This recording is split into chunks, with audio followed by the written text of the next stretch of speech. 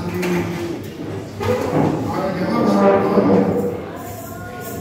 another Sunday, we glorify the Lord. We will have died, but God, through His mercy unto us, and now we are here to give Him thanks for all His goodness. Let me greet our pastor, deacon, evangelists, missionaries, choir, musician, congregation of saints, and greeting ones. I greet you all in Jesus' name. Last night, I explained to you about the cow and the calf and the milk. I'm not in the mood right here now to go back there. But I have another recipe for you at this time. If you weren't here last night, you can ask someone that were present and make sure you put it together just as how it was delivered unto you. Jamaica have a lot of food, but I'm going to deal not with the rice, nor the flour, nor the meal, but I'm going to deal with you on the breadfruit. The breadfruit. Now, this is a short way of it now, but you put the breadfruit to roast. And when that breadfruit is roast, some people just peel the breadfruit, and there you go. But my grandfather loved when the breadfruit roast, you scrape the breadfruit. Now it is that every crust at the beginning, that black part that was burnt in the fire. Immediately that black part of the breadfruit that first outer skin there, then you go in to another section where it's still the skin of the breadfruit, but it's brown, not as black as the first covering there. And then you want the breadfruit to scrape until the breadfruit become white. Just as how you would peel the breadfruit. And if you just peel it, you get it white there. So different stages you go until you get it where you want it to be. Then when you reach to the portion where it's almost white as if you peel, you put it back in the fire, and then to get it crisp again, quite have a thin skin there, because you take off the heavy crust, it was black, and then you go back to another portion that is a brown color, and then you almost reach the white part of the breadfruit. So you put it back in the fire again and you'll keep scraping. And that's how these people are made.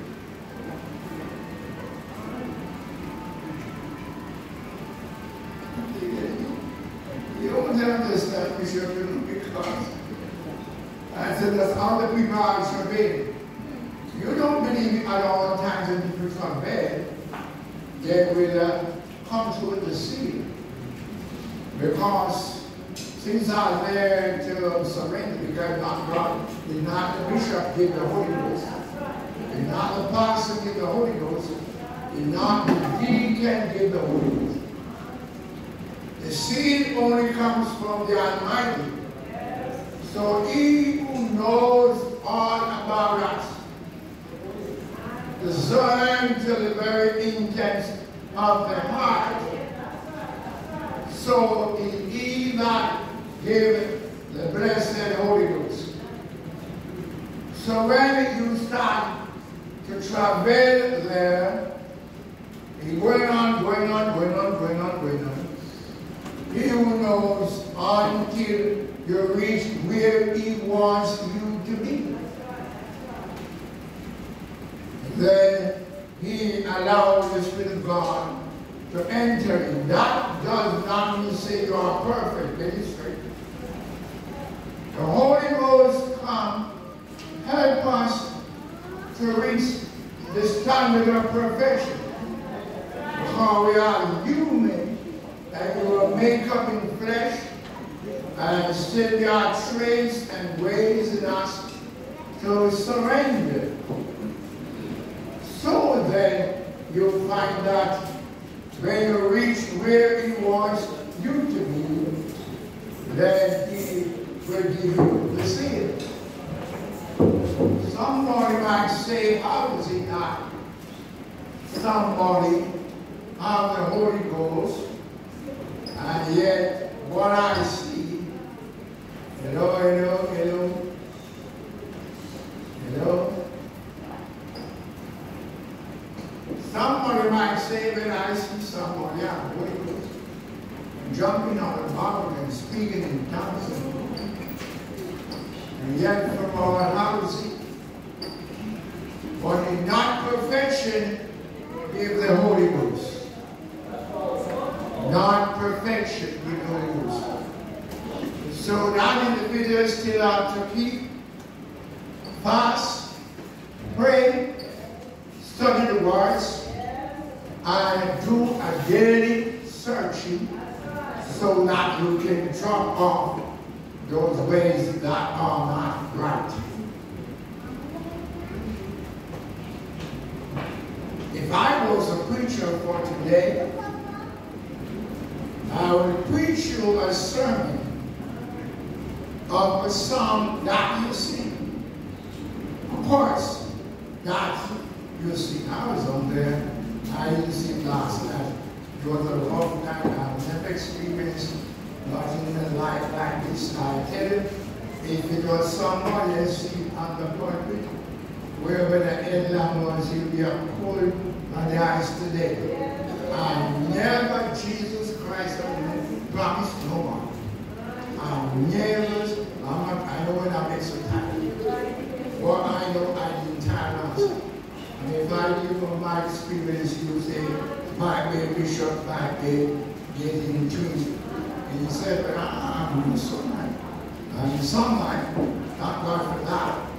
However, I said that I was pressed off a little while, and I hear the voices. Now, the cause, I use stress. The woman of Samaria, she trump our God. I use all the stress and the woman. Okay. What happened to that woman today? What happened to the woman that went to draw water out of it? I asked the person, what happens to that woman? Because she was a harlot. Alright? She was an harlot of men. And that's why Jesus said, go call your husband. He said, go away. Okay, Jesus already, he's arguing. Alright. So when Jesus started out to get under sleep, she realized who she was and who speak to her. Oh, she realized who she was and the person that speaks to her. So she ran. must be the Christ. Yeah, she come right there in contact to know the Christ. So why we asking the woman not so heavy on the woman? Drop your water. The woman drop water upon them God. And she has a hope of eternal life. She has a hope of eternal life because she was conscious to know who she was and who speaks to her. Amen. Right? What about we now? Woman gone a long time. Hundreds and hundreds of years ago, Christ came on earth and gone back over 2,000 years ago. According to the figure that we get, and 2,031. And he was here way back.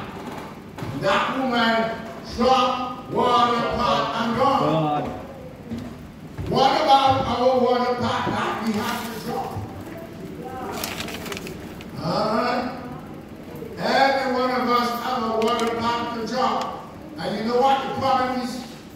You have times that we believe we drop our water pot where we still don't drop it. And that's the thing. But the woman was certain because she lived it where? At the well. Okay. She lived at the well. So she certainly knew that she lived there. Okay? She didn't run in the city with the water pot. She made sure that she dropped it, leave it right there by the well. There's a certain that it's going to drop. Our water pot, we have some water pot to drop. Some of us are self-righteous, stubborn, and all different ways in us, pride.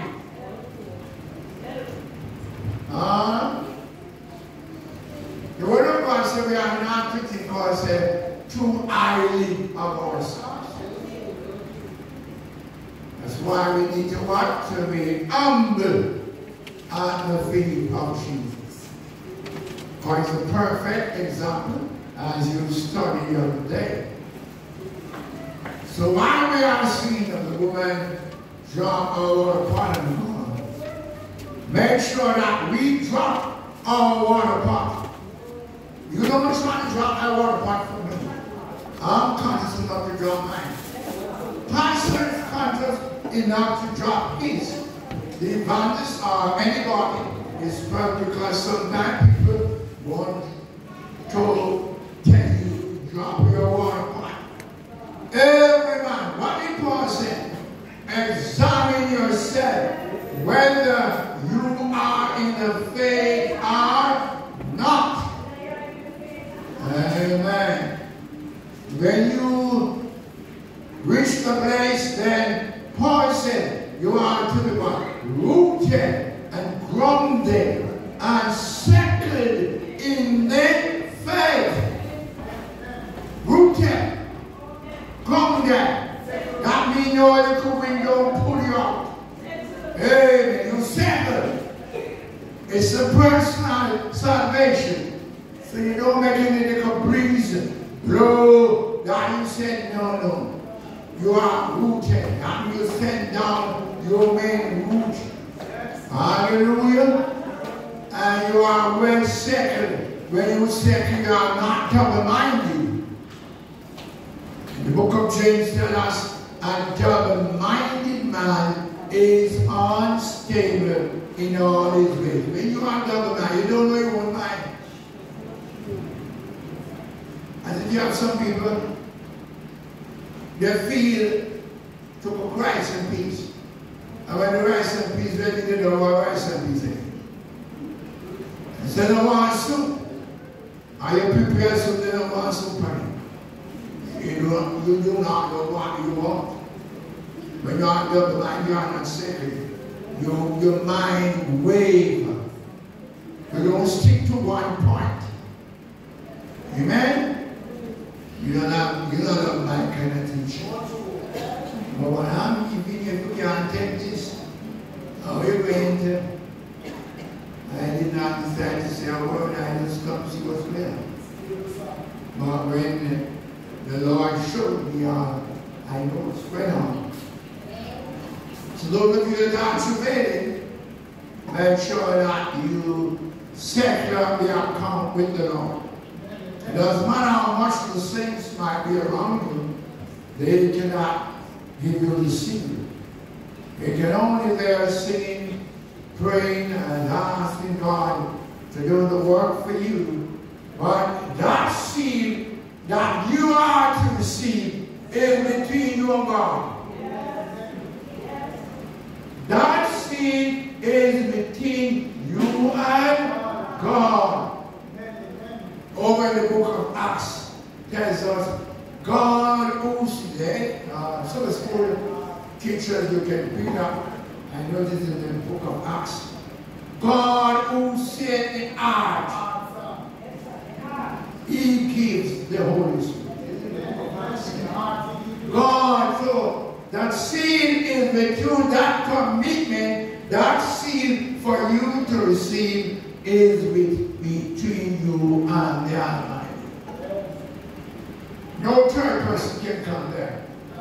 Pastor can't intervene. The evangelist can't intervene. The bishop can't intervene. It is between you and your Maker. Praise the Lord. So as you continue in the day of worship, make sure that God do something for you. If you have the Holy Ghost, you need a re-anointing. You don't really need that. The time is very hot if you put a glass of water here, and by the time 2 hours pass, you see the water start to go down. Nobody didn't come and drink anything. None didn't throw away. Praise the Lord.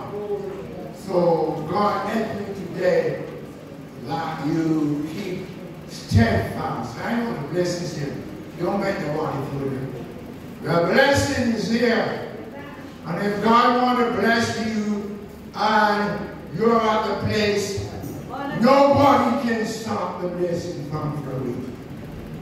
Because God who gives the seed. I know you're a people. I'm not trying to do that for you. Everything you did not hear. Everything you didn't hear. So I'm going to make sure that I tell you now, even before Sabbath school, that you did not say it in here. I may you might leave out in the kitchen or somewhere back there that you say it in here, so I don't know what's going on. But we have a command to do God's willing tomorrow. There's a command for the church to do tomorrow. Tomorrow is first Sunday fasting. It falls in a good time. The first Sunday of every month, it's fasting for the congregation. So tomorrow we have a command to do. And the command goes with time, not just me alone. There are others that will carry to the command. And the command is we have to pray 9 o'clock, 12 o'clock, and at sunset. So that's it. We wake up at 3 in the morning. We will not be waking up at 3 o'clock. 9, 12, and sunset. So make sure, and let the Lord take over and bless you, that people getting Holy Ghost that I am no control. But if the Lord does not take over, that you have to be getting a revival and people filling up, because sometimes when you start the school in the evening, that's really the lesson. You make sure that you dismiss service sunset, and then sunset you go home, And then he said, prepare that when 9 o'clock you are here. It doesn't want nobody when 10 11 o'clock you understand.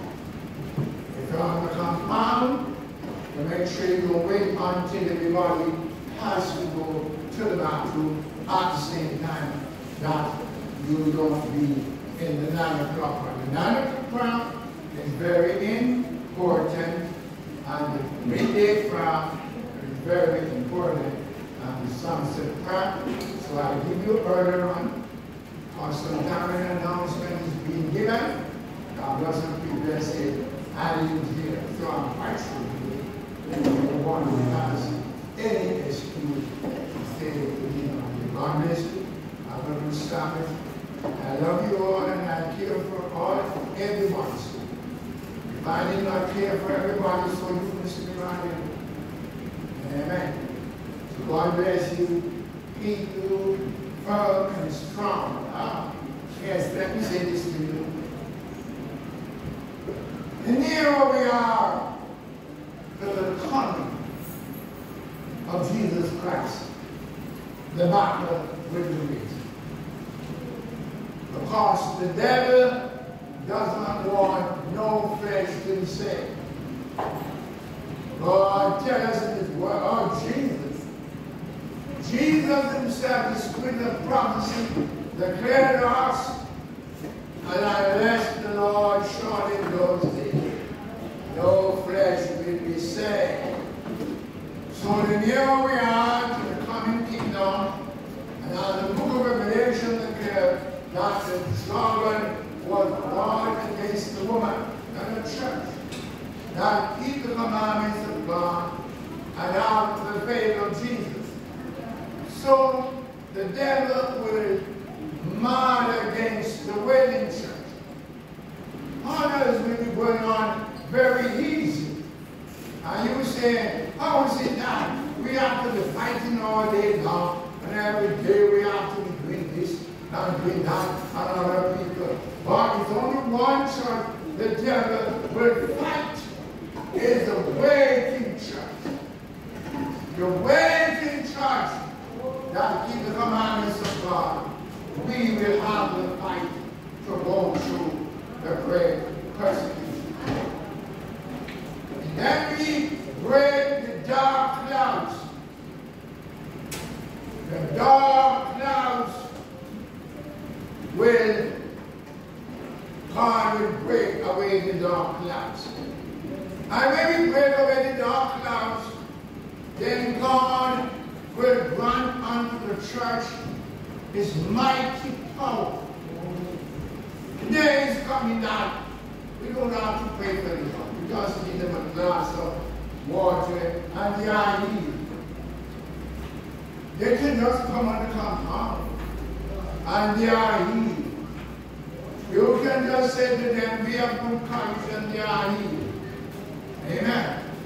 And in that period, the fight will be still great. Last night I was quiet in the chair. Because I tell you, I don't have to wait until I come up here to hear from the Lord. I'm an altar boy. So not when I come up here, I hear from the Lord. I can be outside in the tree and God talk to me. But every church watch me, because spies are coming. I saw a white car last night, comes up with some spies, and I think they come for pride.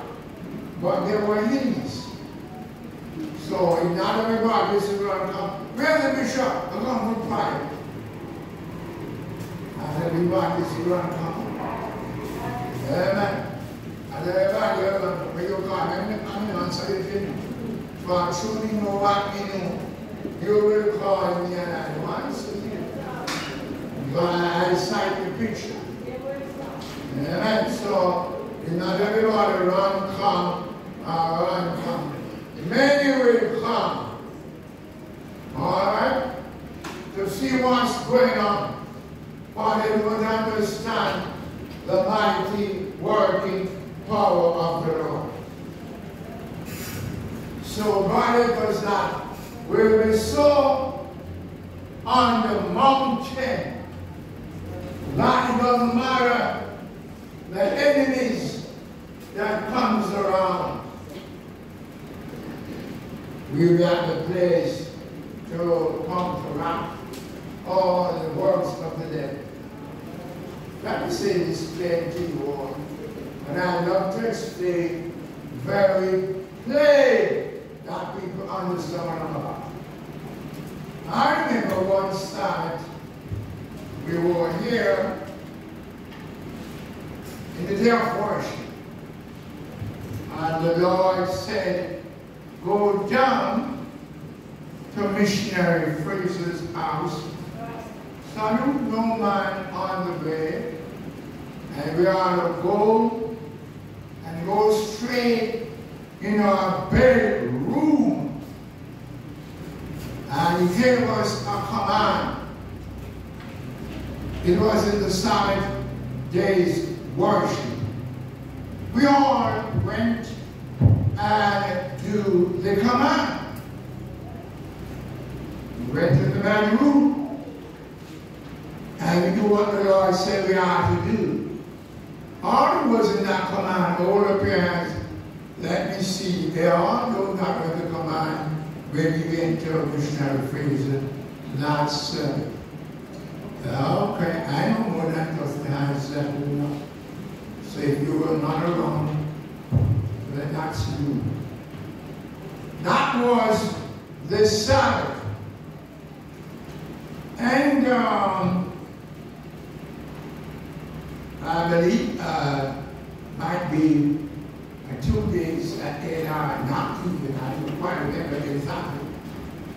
But one of the neighbors that was close by to her just passed off, and the person were not sick to that at the time. The person only declared that he like some gravel coming down, and the other man said, well, no, I don't see no gravel coming down. I see gravel coming down from the sea. And lots of people will not understand the movement of God's working power if you are not there. If you are not sitting at the altar, some people, you could sign everything, but you are too busy. Maybe you have to go to work and sometimes you're tired, you have to wash, you have to take care of everything. But like me, that is an altar boy. If I have not something to do for myself, I have to wait. I don't know. I don't see her from the other day. But she came before me this morning. And she came back even before I entered back here. And she come back. I saw her. I don't know what's going on. When I said I don't know what's going on, I know what's going on. But you know, the other day we had 3 nights of tarrying. It was very rough time. My Lord said, make up no bed. And for an old man like me, an old soldier, to sit up in a chair all night, it was not so pretty, but if God said it, He carried us through. Then the Lord said a great force is moving through the land. Call the brethren now and tell them to pray. The brethren started calling here and there and everywhere, and I like them that God said that they are to rise up and pray tonight. I'm not saying this to highlight that you know who God is and what He doing. If you're on the mountain top, you will see. And then last week when I was thinking of going out to the country, somebody said, Bishop, bless my heart and God. I say, but I'm going off now, another Holy Ghost running out. Let the associate blessing down to God. The brother said, no, I want you to do it. So I take down the wine and pray. And the brother said, Bishop, that night, when the Lord said that, we are to rise up and pray. She said that she awake and rise up for the prayer. And that same night, somebody nearby to her died. See, God watched over this church and you don't know how much. God watched over this little waiting church. So if you are not on the mountain, you will not see what's going on. And before I hand the mic to the superintendent for the day, I'm going to ask the congregation to stand